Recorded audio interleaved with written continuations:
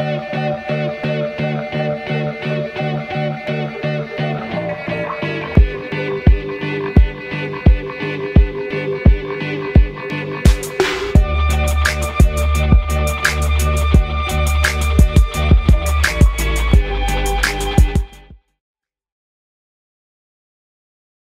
name's Kyle Schubel. I'm the managing producer at Sony America. I work with the team at Gorilla on Killzone 2. So Kyle, I had a couple questions based on competitive gaming itself. All right. What kind of matchmaking features do you have for Killzone?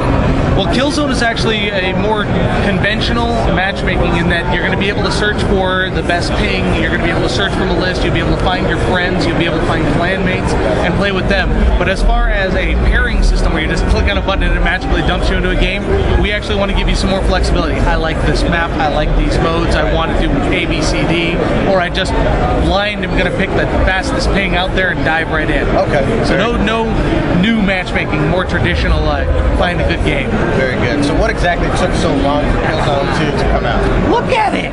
Look at it! No, Killzone 2, God, we released that infamous 2005 E3 trailer, the benchmark video, and we set the bar very, very high for ourselves. I think we got pretty damn close to it, but in effect, we're spending time to make sure we get it right. We want to get the best video. We want to have a great experience. We have a stronger story than either of the previous ones. I feel that we're really bringing the universe to life, and we wanted to immerse you into just a furball. Then you look at the online. Killzone 1, I enjoyed the online. It was fun, but it was really almost bolted on. It felt like it was a single-player game that happened to have multiplayer. Right. Killzone 2 is 2 full games. I've been playing multiplayer games with Amsterdam. Gorilla's in Amsterdam. I've been playing from Santa Monica with Amsterdam for 3 years. I mean, we've had this thing up and running and playing online for years, and we've really tried to polish it out. Right. We can go dive into feature set and everything, but really it was polished. It was making the game the way it should be and the way we wanted it to be. Very good. And as far as like a competitive aspect, I mean, how do you see like a game like Killzone 2 to be compared to like Halo 3 or like Call of Duty? I mean, how do you see it compared to that in like a tournament level? I see it stacking up incredibly well, mostly due to the fact of our community feature sets.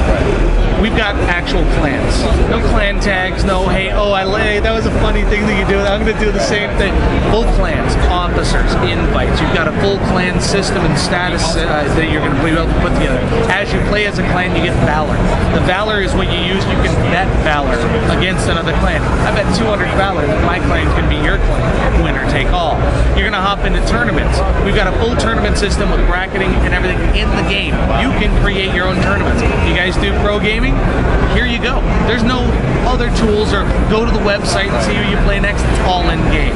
You're going to be able to do clan tournaments, up to 16 clans fighting against one another over a month's time, Tuesday and Thursday nights, and huge amounts of Valor involved, all there. Feature sets, I think we spot up very nicely. We got 6 different badges with multiple abilities. You can split the badges up, 11 different weapons, 8 different maps. We do something neat with a multiplayer in that we don't have, you don't hop into a TDM game of Killzone. You hop into a Warzone game. As you start playing the Warzone, next thing you know, okay, you're gonna come in, it's body count. Team deathmatch. The team that gets the most body count all of a sudden has a search and destroy mission that comes up. Now they've got to run out, find the explosives, place them on the object, blow it up. Oh wait, that team won 2 in a row. Now the best guy on the best team is going to be the assassination target. All of your buddies have to protect him while everyone's going. And this is never changing. It's never coming out of the game. It's all just all of a sudden blip. You're getting more HUD icons coming up. It's like, we got to go do this now. Communications, you've got squads. You're going to be able to talk to your squad mates or proximity-based buddies and enemies. So you can't be standing around a corner from bad guys going, okay, let's go in 3, 2, 1. Step around the corner, they're going to be like, yeah, you're right there. So I mean, really, I think we've got a strong feature set. We focused on community, and the level of polish is right on par with single player. Very good.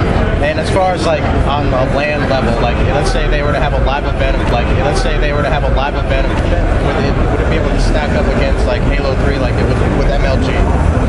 We We wouldn't actually be doing it via LAN. You would still be doing it online, but the benefit is the ping and the association is more the talking speed between the PS3s than the servers.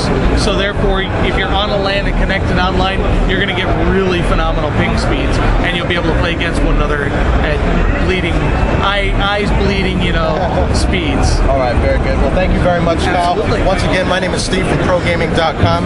We'll see you guys later.